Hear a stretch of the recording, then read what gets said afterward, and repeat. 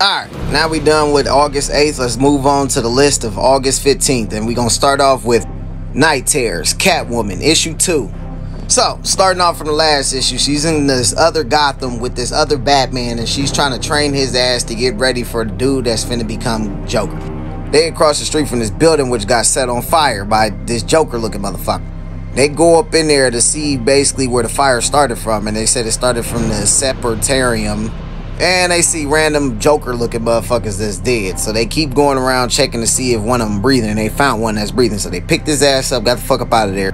Then Catwoman said that they needed to question his ass as he wakes the fuck up. And he's like, oh, speak of the devil. So he wake up and he get to talking a little bit of shit. So she's still off on his ass. Like, we the ones finna ask questions, motherfucker. She's like, you're a nobody now, but I know what you gonna become. He's like, oh shit, happy to have somebody believe in me. Like, don't get smart with me. So that's when he got to talking about this little crazy ass shit about snakes and shit. Now they're good and that they always gonna believe in Sister Zero, which is her sister. She smacked the shit out his ass. Like, say her name again, I dare you. What's your plans for Sister Zero? He like, I just want to make the people believe in her, and for that they need a devil. You're no devil, just some Jezebel. You're no devil, you're a joke.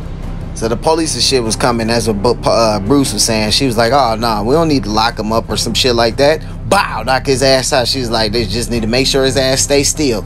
So she goes back to that place, her and Bruce go back to that place where Maggie at, right? And she basically like, I don't want to tell her shit so that she don't worry about it. Bruce like, perhaps you should tell her the truth, everything you know, and let her lead. Isn't that what she wants for you, to retire? She was like, yeah, that's what she says, but she's a healer and lover. She's never been the bad one. That was always me. That's when her sister popped up on her. She was like, yeah, both of y'all smell like fucking fire. She's like, let me guess. The damn street fire on 5th Street by the snake house?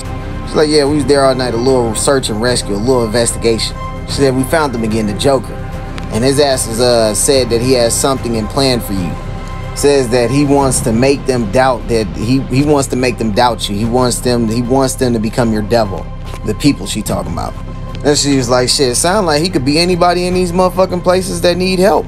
Maybe you should have brought him along if you want to solve his problems. Excuse me, I have to lend prayers. So she get up there on the little stand, do her little preaching thing, right? And she's like, look, I just want to talk to you. I know you mad at us for doing that costume shit, but Joker told him himself, he ain't coming for Sister Maggie, he coming for Sister Zero, which is her other persona. Because that's the people that believe in the vengeance of God, who protects them when they're down. You have to put on the costume.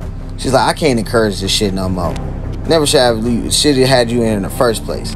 So she told her basically to get her ass to fuck with her, to basically believe her. She got to go talk to them people in one of them stands. So she go up in there, right, and she get to confessing to him and shit, right? That's when this motherfucker get to smiling because it's another Joker looking ass dude. And the dude that she fucking put in the jail, she's like, you supposed to be in fucking jail. Bruce is finna come up and help you. She's like, no, you gotta protect your identity. Don't come back unless you're fucking Batman. And go check on the priest from Blood Heaven. His ass might be dead. That's when she got to choking his ass out, murking his ass. This shit, Sister Maggie came up like, what the fuck are you doing? You did that shit in the house of God? She's like, he did it. I sent Bruce to check on the other priest. Joker was in the confessional stand. Thank God it was me. If there was somebody else in there, he would have died. She was like, leave. He can stay if he's in need, but you have to leave. So she takes his ass to this place where he can't scream or none of that shit, right?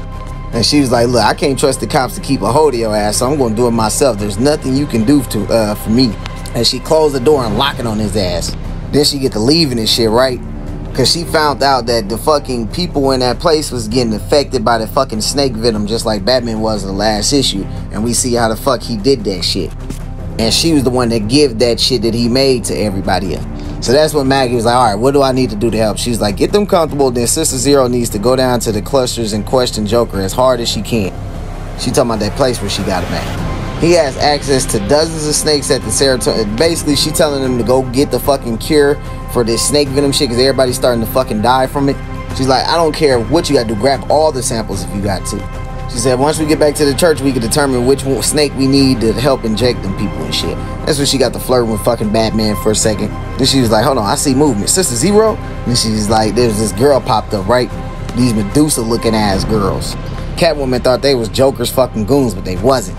They're the handmaidens of chaos, fear, and lack of faith and goodness.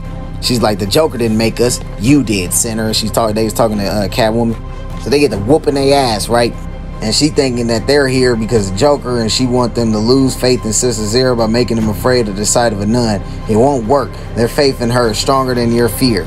Sister Zero go over to where that damn Joker dude at and start choking them the fuck up to try to see where the fucking anti-venom is, and she want to know which anti-venom to use that saved the people down the place. This motherfucker just made a joke, so she just leave his ass and just hurry up and go back to her people. Back at the damn place, them fucking snakes bit the fuck out of Selena ass, so now she's infected. Batman had a little bit of fucking serum that worked for him, so he's like, fuck it, we gotta try this shit and shoot it inside her ass. Everybody's saying their condolences and shit, because you can see with the beep beep shit, her ass died from that shit. Then she wakes up, then she explains to us what her dream means. She said, my dreams want me to release control. My dreams want me to step back from the ledge before I destroy the city, these people, or the man I love. What happened if I sown chaos that I'm not here to shepherd? What if the best Gotham could be is what is shown now, demons and all, and I'm the only one I'm making it worse once the war has been started? All you can do is have faith in why you started it and fight until the war is through. And this shit gonna be continued next in Love and War, Gotham War. It ain't gonna continue with the Night Terror shit.